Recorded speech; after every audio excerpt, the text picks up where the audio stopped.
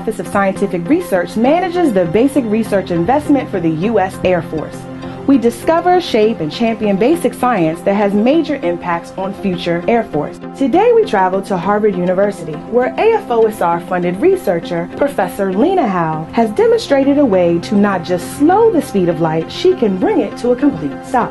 This could have major impacts on supercomputing and communications in the future. This is a completely new paradigm for very powerful processing of optical information, and this process here is the only way by which you can turn light into matter and back into light without losing any information. This could have major impacts on the Air Force of the future by allowing us to communicate using only light technology to protect vital information. Among other things, stopping light might provide a way to store data in future optical computers or lead to new ways to manipulate light. This may seem like magic without understanding the science behind it, but Professor Howe's secret is that she is stretching the laws of quantum mechanics. So our slow light research, what we do is we cool atoms to, first of all, to really low temperatures. We use lasers to do that.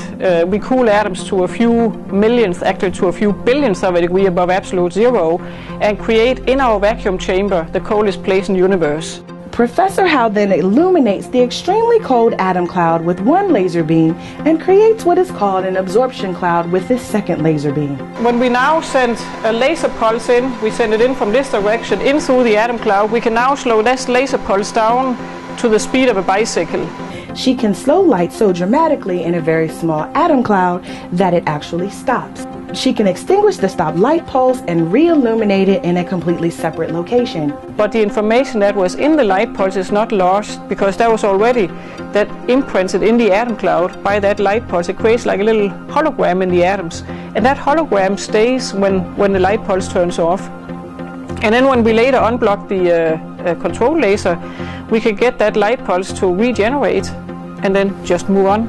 Since its creation in 1951, AFOSR has funded top researchers in the fields of communications and sensing and continues to fund the pioneering works of revolutionary researchers like Professor Lene Howe. To learn more about communications and sensing breakthroughs funded by AFOSR, please visit our website at www.afosr.af.mil or visit us on Facebook and Twitter.